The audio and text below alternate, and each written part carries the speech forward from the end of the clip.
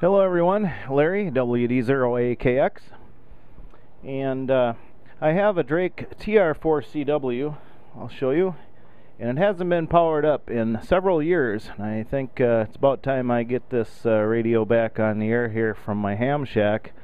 I purchased it brand new in 1976, and I used it as my main radio in the shack up until about 1987 or so. Somewhere in there, the late 80s, when I purchased my first solid state HF transceiver Kenwood TS440, which I still use to this day. That's a great radio. But the Drake was probably one of the best tube type radios, HF transceivers for ham radio on the market, comparable with the Collins radios, I guess. And the Drake sold for a little bit less money. I purchased this for $600 approximately, brand new, from Electronics Center in Minneapolis, Minnesota in 1976.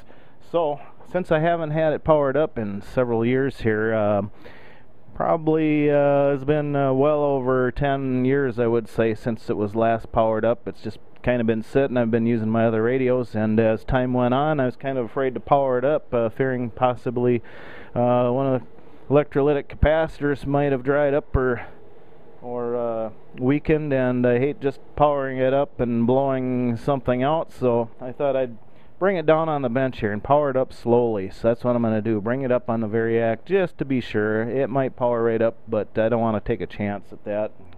And maybe I can help reform some of those old capacitors. But the Drake was known for using excellent components in it, so hopefully everything works. This is the unit here, and this is the matching power supply and speaker, MS4 speaker with the AC4 power supply that mounts internally on the speaker here. So it hasn't been powered up. Let's get it on the bench and we'll slowly bring the voltage up. I'm going to let it sit over time, so we'll come back and show you that here. Alright, I'm going to start out by, I have everything hooked up, no power applied, and I'm going to turn the radio on, and we'll move over here. There's the original manual, by the way, and there's the power supply. I have it removed right now from the speaker cabinet, and what I'm going to do, I have it plugged into a Variac power supply there, and we're just going to let the radio sit and bring the voltage up slowly. Okay, I have the power supply plugged into the Variac, an isolated power supply here. I have my voltage set to minimum right now. I'll go ahead and turn the switch to on, monitoring my voltage. I'm going to bring the voltage up slowly here. I'm going to start out, I'll go to about 20 volts. I slowly brought it up to about 20 volts here. Now I'm just going to let this sit for a few hours, and then bring the voltage up a little more. So I'm going to do this in steps over a period of a day or two here, and I'm just gonna let the radio sit and cook while I bring the voltage up slowly, maybe 10 or 20 volts at a time here. Okay, so later on I'm up to about 60 volts here. Everything's looking good so far. Checking my current draw, up to just a little over about a half an amp there. So, okay, bring it up just a little more now. Let's go up slowly here. We'll go up to about 80 volts and we'll let it sit there for a little while. Okay, and I do have a pilot lamp lit up there, and the pilot lights behind the dials and meters here are lighting up now at 80 volts. No signs of smoke. And voila, I'm at 120 volts now, and the radio does seem to be working. Haven't got the antenna hooked up, but I am hearing audio out of the speaker, and everything is looking good so far. There you can hear the audio. So let's go ahead and hook an antenna up. Alright, no problem there, you take care, man. And I'm gonna pass the microphone around because I'm gonna step out. Because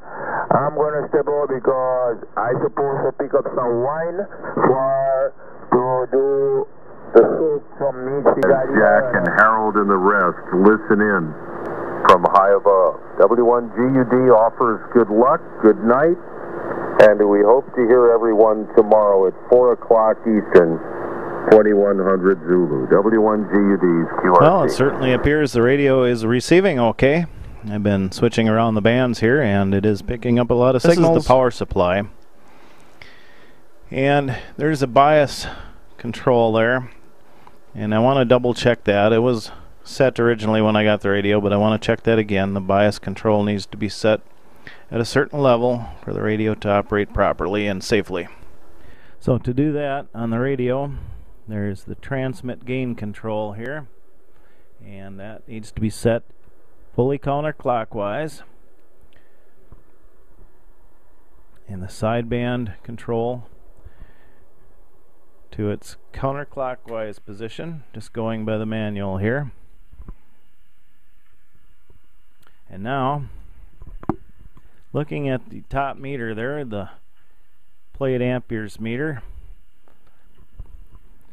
while turning the sideband CW control to sideband, or CW, XCW position, I want about 0.1 amps on the plate current meter here, which looks like I'm pretty close there.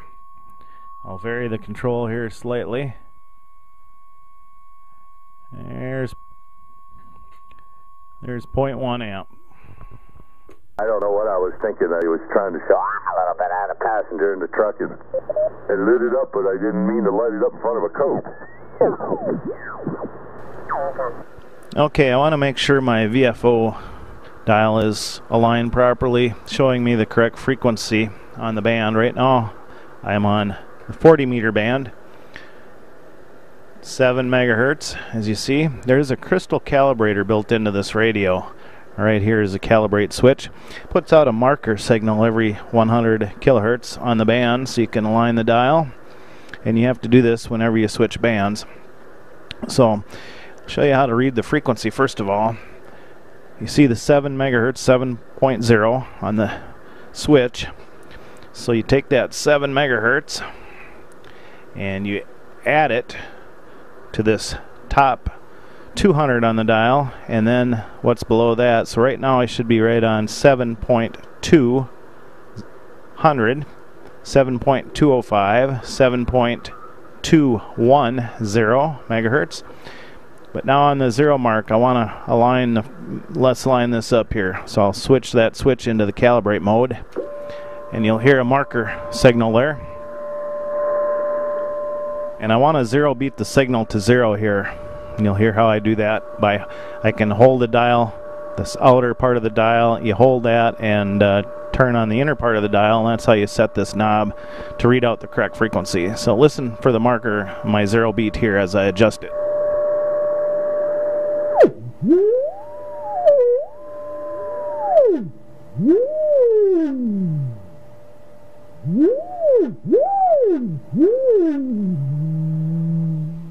That's 0 beat, so I should be right on frequency there now, 7.200.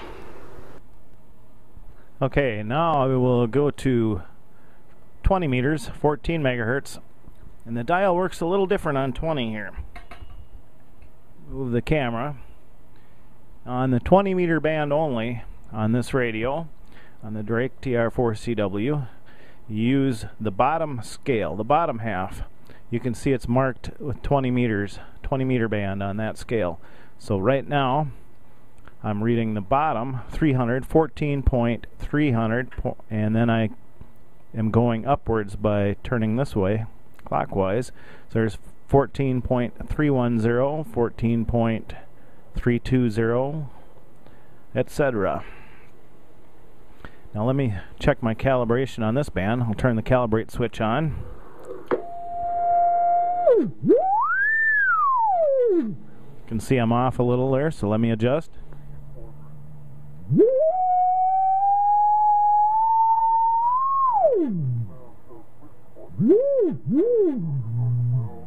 There's 0 beat. 75 nautical miles southwest quadrant. and 110 nautical miles northwest quadrant. Seas 12 feet or greater within 240 nautical miles northeast quadrant. Okay, now for receive, there's an RF tune button, and that has to be peaked up for each band. It's like a pre-selector. Seas to 30 feet. So, 72-hour forecast, Hurricane Kenneth. You just tune it for maximum receive signal. So for controls, we have the plate and the load for the transmitter, and the RF tune, and our upper and lower sideband indicator lights,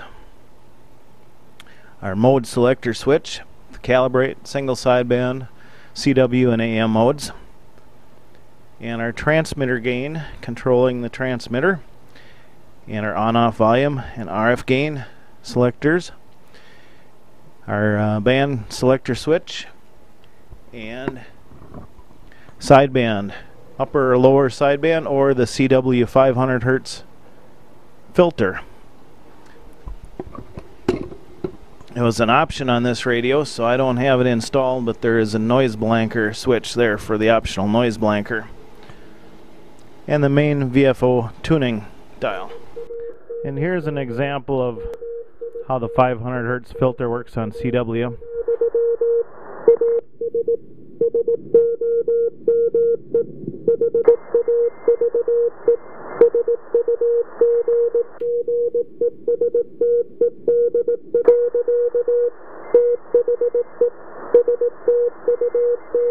The band isn't too congested right now, but when it's really congested, that filter really helps out a lot on CW.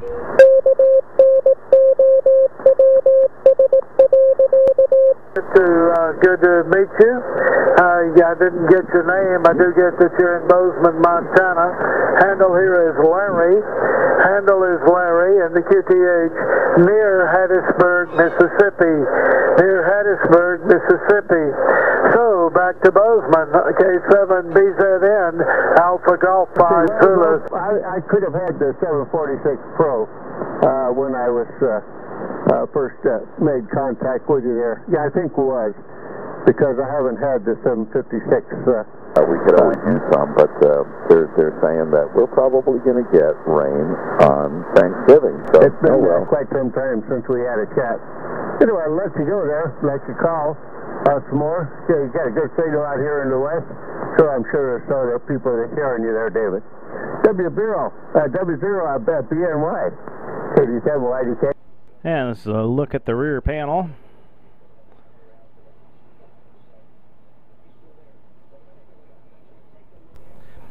And on the side, we have the headphone jack, a mic jack, a Vox control, an anti-Vox, and a 0 to 0 out the S meter, and a key jack for a Morse code key.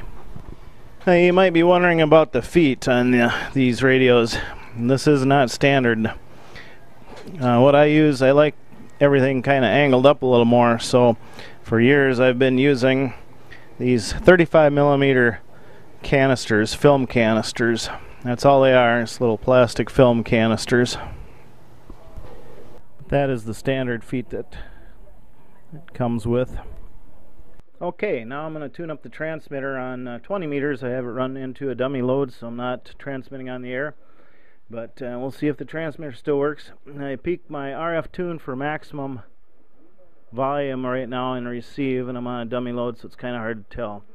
But what I want to do now is put the transmitter into the XCW position and slowly bring up a little transmitter gain until I get a little reading here, and then I want to dip the plate for minimum plate reading, plate current.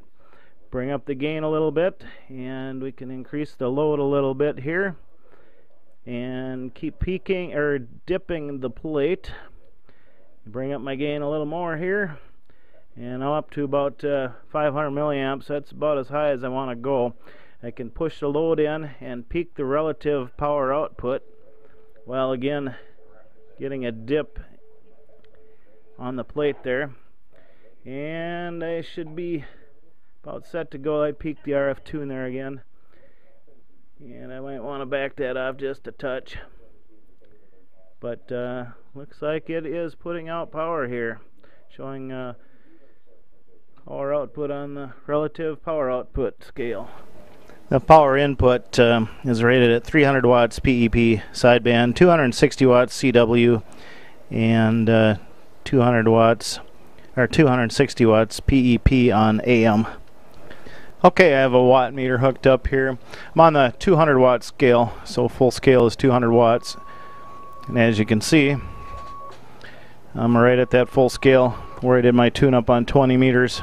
Now these radios will usually put out more power on the 75 and 80 meter band on the lower frequencies, and as you get higher in frequency, the power drops a little. But you can easily transmit with over 200 watts of power on these. Okay, I just plugged the microphone in. Let's see if we got some audio here on sideband also. I'm in the sideband mode here now, and I'm in a dummy load yet. Hello, 1 2 1 2 3 WD0AKX testing 1 2 3 4. As you can see the meter move there. So it looks like our transmitter's working on sideband also. Now this is the microphone that I've always used with this radio. It's an static D104 Silver Eagle. It was made in 1976, so it's a bicentennial version of the microphone. It was only made during that year, and it has the silver back and the silver base to it. So I'll show you a little closer picture, but I've always got really good audio reports on the air with this microphone. It does match up with this tube type radio very well. Here's the front side of the mic. Has the push to talk switch on the side here, and also down on the base.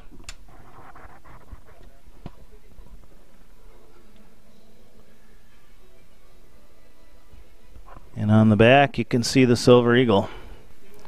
And since I don't do a lot of CW use, I just have a straight key, and I use it occasionally. This is the rear of the speaker cabinet where this power supply will mount.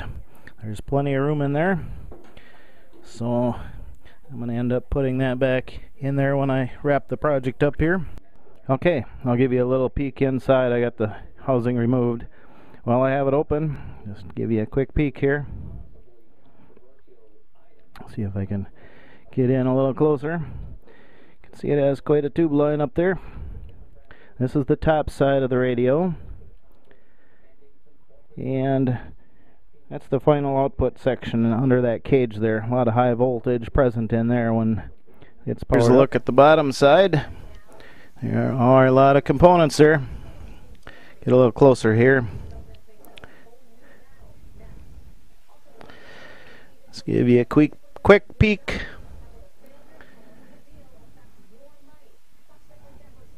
Underneath the Drake TR-4Cw. You can just see the craftsmanship that went into this radio. It's really built very well. And there it sits back in the Radio Shack here, ready to go on the air. And sitting alongside of all my newer equipment here in that. Hope you enjoyed the video. Thanks for watching, and 7.3 WD0AKX.